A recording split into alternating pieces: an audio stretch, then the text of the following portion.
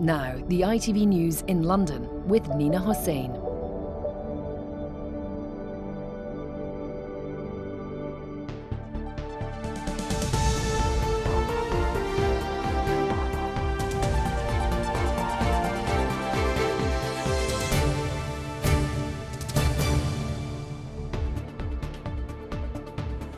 Good evening, welcome to the ITV News in London tonight.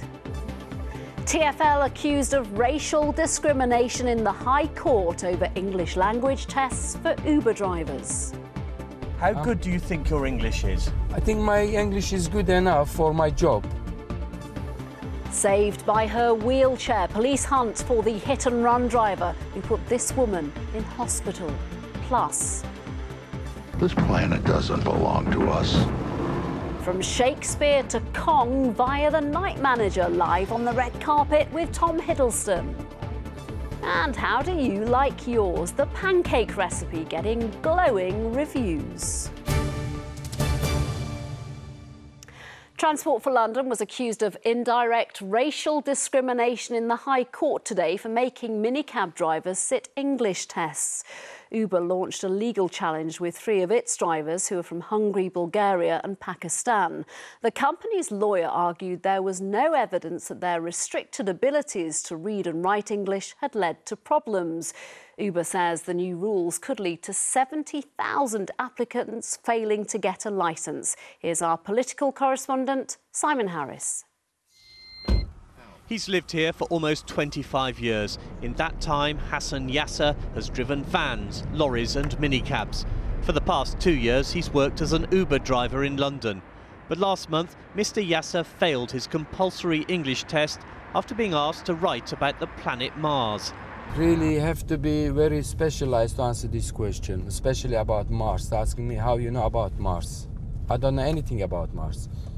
How good do you think your English is? I think my English is good enough for my job, but it's not good for being question for the Mars. I don't know. I have never been in Mars. Under the new rules, all of London's minicab drivers will be expected to pass a written and oral test unless they have a GCSE or equivalent qualification in any subject which proves they've studied in English.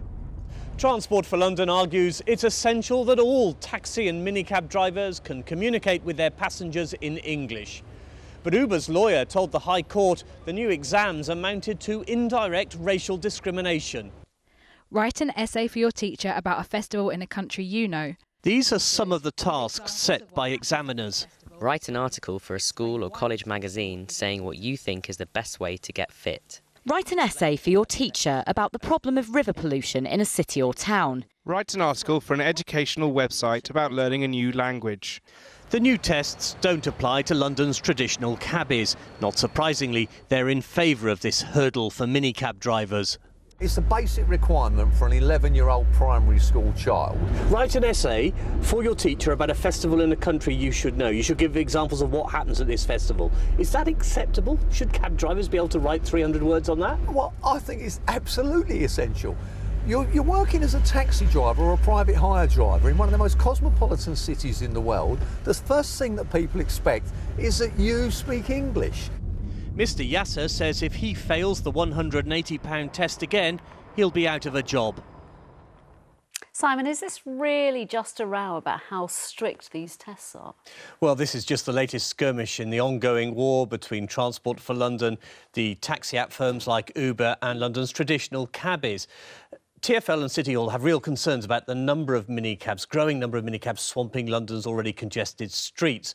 But Uber claims the bar for these tests has been set too high. Transport for London insists that the exams aren't that difficult. Drivers don't need specific knowledge of subjects like Mars. They're given stuff to read before they write their answers. It's about their ability to communicate. But Uber claimed today that based on current failure rates, as you said, something like 70,000 drivers a year could be denied licences. All right, Simon, thank you.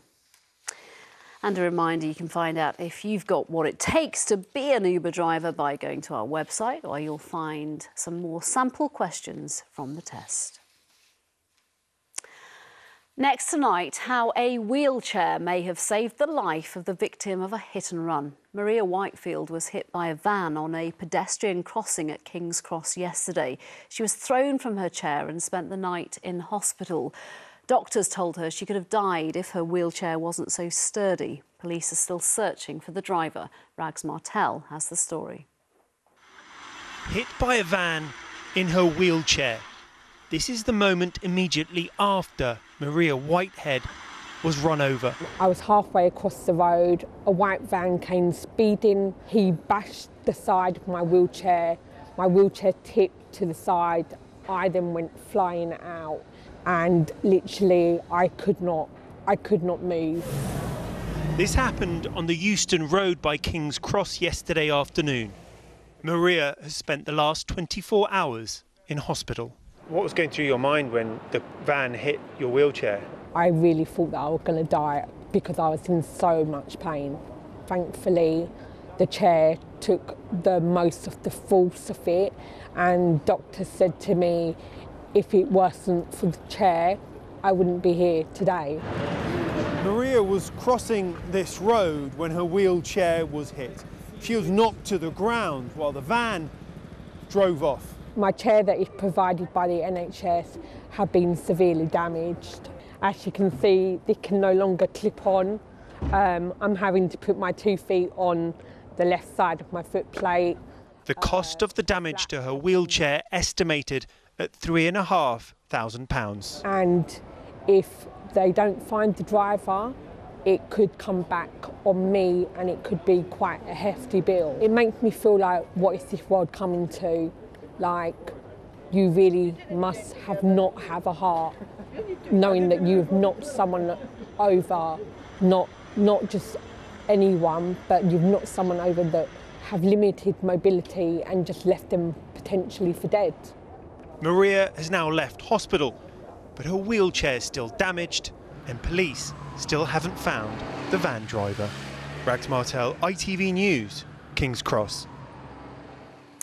Southwark Council has been fined £270,000 after 3 women and 3 children died in a fire in 2009.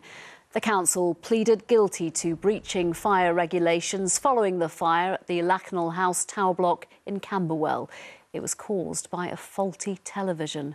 London Fire Brigade, which took the council to court, says all landlords have a legal duty to make sure their tenants are safe. A coroner has criticised the police in Tunisia for their shambolic and cowardly response to the terror attacks on a beach which saw a gunman kill 30 British tourists. Among those who died were John Stocker and his wife Janet, who were from Morden. They were sunbathing on the beach at the time, and one eyewitness said they were probably the first to be shot by the gunman.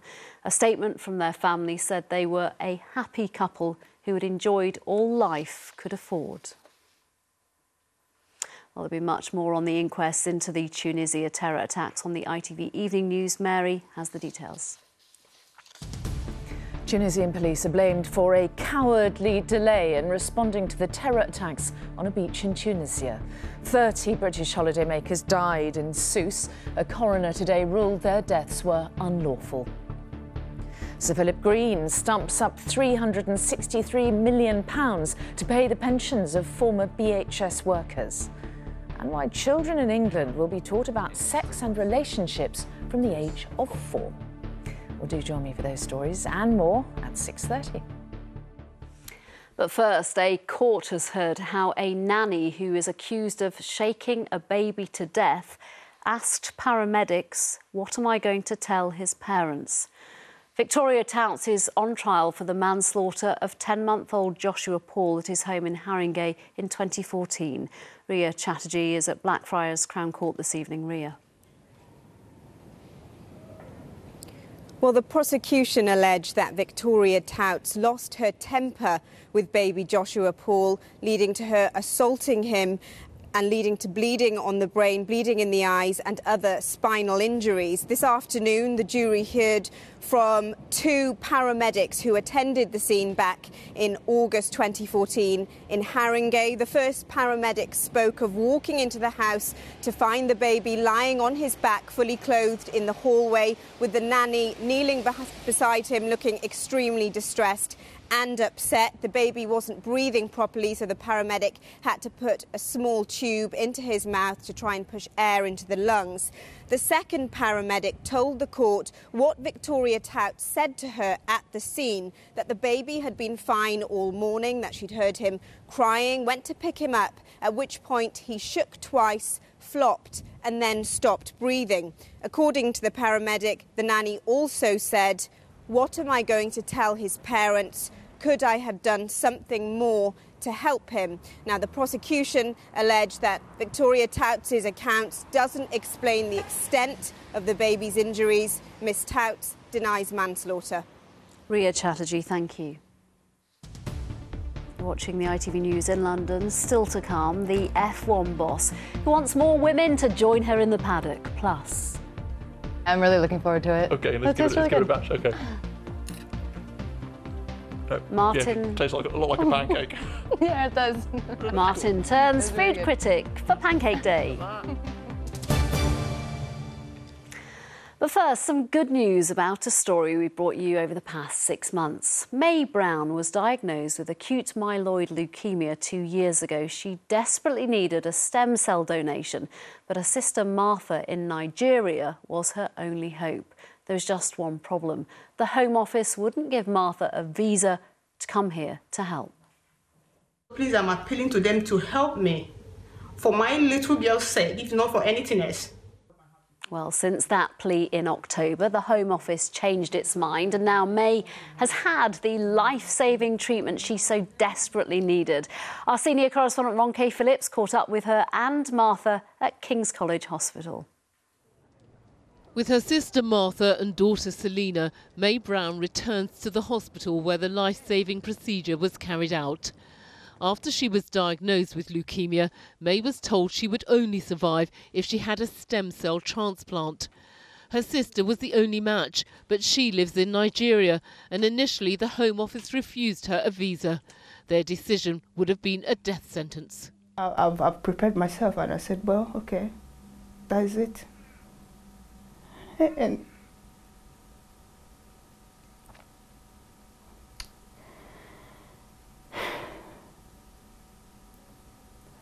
it was the worst feeling one can ever imagine. It still haunts me. Late last year, May begged the government to show compassion from her hospital bed. I'm appealing to the UK Home Office to please overturn their decision.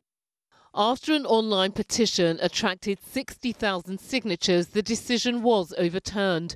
Martha was allowed into the UK and May received the bone marrow in January. She suffered 2 weeks of ill health and excruciating pain before the transplant suddenly began to work. Oh my God! I got out of bed and I was like, I'm not in pain. I can't feel my body. The nurse came in and I said to the nurse, I can't feel my body. I'm no longer in pain. I said, well done, May. It's grafted properly. It was her sister who gave her the gift of life and the belief there would be a happy ending. And whenever she called me, she told me I'm dying, she keep crying. I always tell her to stop crying. That I have this feeling, I believe that if I get tested, I will be her match. I don't know what to say to her. I don't know. There's nothing you can say to somebody who saved your life. Sometimes gestures say much more than words. Ronke Phillips, ITV News.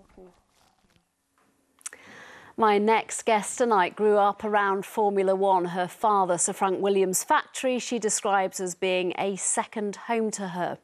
She joined the family business 15 years ago, rising to become the Williams deputy team principal. At the start of this year, she was awarded an OBE for her services to F1 and has used her position to campaign for more women to enter what is still very much the male-dominated world of motor racing. I'm delighted to say she joins me now, along with Ruth McKernan, who is CEO of Innovate UK, a government agency which funds and supports science and technology. Thank you both for coming in. If I can start with you, when you entered this profession 15 years ago, did you experience overt sexism when you were first in the job? No, do you know, in my 15 years in Formula One, I've never experienced an ounce of sexism.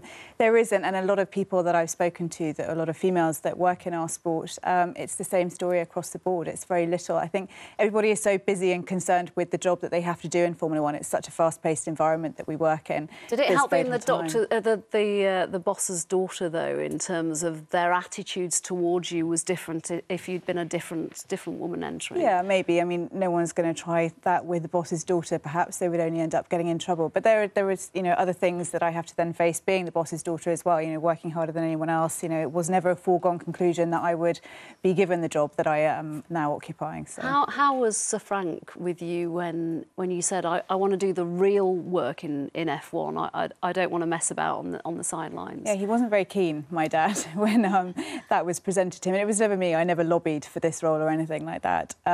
So no, he wasn't keen. Nepotism is a big thing for my dad. So it took a long time to persuade him to give me a very junior job in our press office. And I'm very pleased to say I'm still here 15 years later. So obviously he's come on board. And doing so very well. Why are we failing in not just motor racing, but in all areas of science and technology to really push to get more women in positions across the board? Well, I think we're doing a lot better, actually, as I think both of us would demonstrate. We do know, though, that it's a problem. So for Innovate UK, we wanted to find out how much of a problem it was. So we started our Women in Innovation campaign because only 1 in 7 of our grant applications were from women. And actually, that's just not good enough. And if the women were as good as men at getting grants, which they are when they apply, if more of them applied, we could get to the situation where, with more female entrepreneurs in London, that would give us, you know, around about another third in economic growth just in London. So it's really important that we get more women innovation into what will be the most exciting new technology, futuristic industries that the UK has to offer. And very briefly, is enough, Ruth, being done in schools to make sure younger girls are interested in that in the future?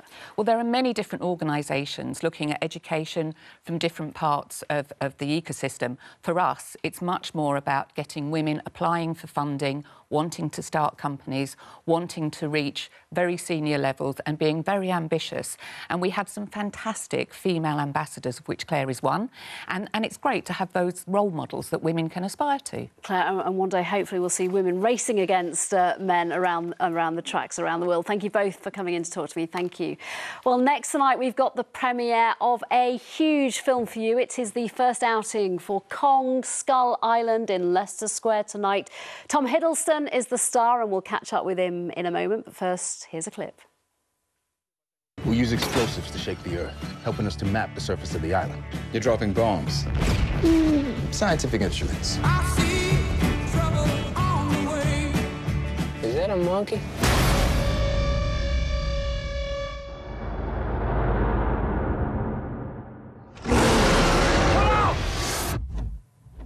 Nick Wallace is with the man himself on the red carpet. Nick.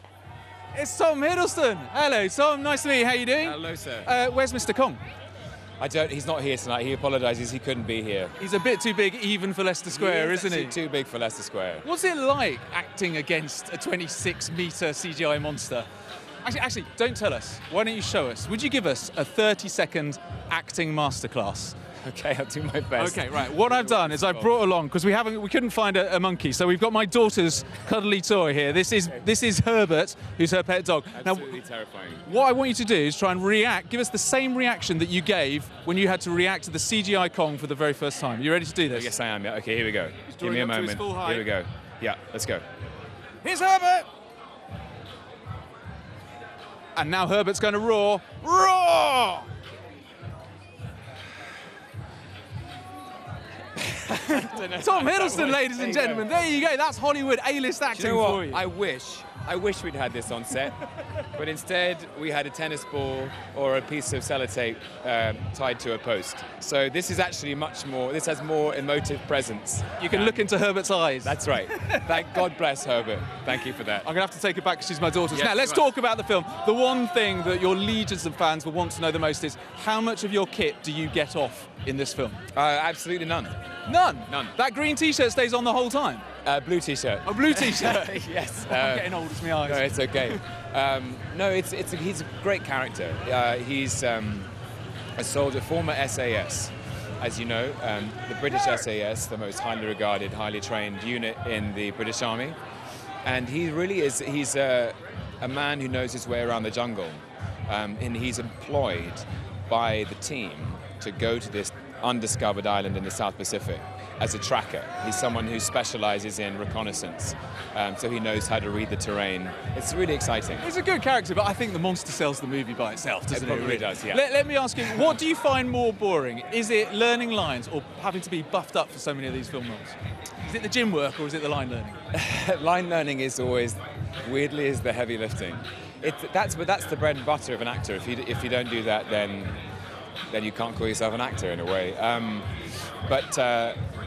The training for this was so interesting because I wouldn't claim to be anywhere near the fitness of a professional soldier. I don't know. I've seen some of those press shots. You're looking pretty good. Listen, you come out in your suits tonight on a freezing cold. You spent a year preparing for this in the hottest tropical climes. So we appreciate you coming out here back in London. It's a pleasure. It's my hometown. Yeah, of course it is. Well, look, you go inside and get warm. Thanks very much. Thanks, Nick. Tom Hiddleston. Thank you. Skull Island, out 9th of March.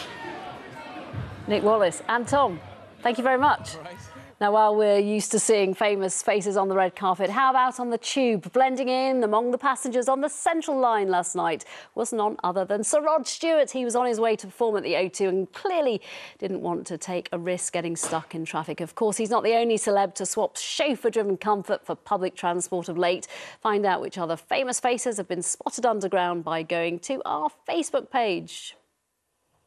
Next tonight, how is this for a bright idea? If you haven't made your pancakes yet, this next piece might provide you with a little inspiration. Martin Stew met London's self-styled food designers from the Food Museum to taste the pancakes you can eat in the dark. The more tossing, the better. Ready? 3, 2, 1, go! The annual Westminster Pancake Race is as much a staple of Shrove Tuesday as lemon and sugar. This year, the House of Commons beat the House of Lords. How strange does it feel as a Labour MP to be on the winning team? Almost unheard of. I mean, this was our Stoke. If you want to elect for something a little different for dinner, how about a pancake which glows in the dark? That's exactly what's been devised by experimental London food creators Bompus and Parr. We're really interested in things that glow. One of those things is this thing called luciferase. Can use it in food. What we do is we add this glowing agent into regular pancake batter, and we'll mix it up and be able to actually make a pancake with it. Now, can you tell me what's in this secret ingredient here? Unfortunately, I can't. It's one of our trade secrets. So we can't be making this at home tonight? No, but one of the ways that you can make it at home tonight is by using tonic water. In that sense, if you ever go to a dodgy nightclub and see any of the gin and tonics glowing, it's because of the quinine in the tonic. Pancake cooked, time for the moment of truth. Let's turn the camera light off. Estelle, flick the switch. Right, now Carla, let's see. Hey, look at that. They really do glow. Amazing. I can reveal the secret ingredient is made from bioluminescent algae, the same stuff which makes the sea look like it's sparkling. I'm assured it's perfectly safe and definitely not radioactive. So Carla, you promised me we can eat this. I'm going to make you eat some as well. Yeah, I'm really looking forward to it. Okay, let's give it a bash. Okay. Yeah, it tastes like a lot like a pancake. That's the pancake sorted. Now to start the debate on the best filling. You come back with a bit of a glow all around you from those adverts. Look, Before we talk fillings, recipes, have you got a favourite? Mine is dead simple: cup of eggs, cup of flour, cup of milk, pinch of salt. Oh, recipes, I'm more into the fillings, so for me, lemon and sugar. And if you've got a recipe or a filling, go on our Facebook page. We want to hear everyone's best tips so we can try them out tonight as well. What about the weather? Spring, round the corner. Spring starts tomorrow. Winter is here, though, still today. In fact, the Dulwich Hamlet match has been called off in Macclesfield Town because well to the north of us they've had some snow. We're luckily not having snow.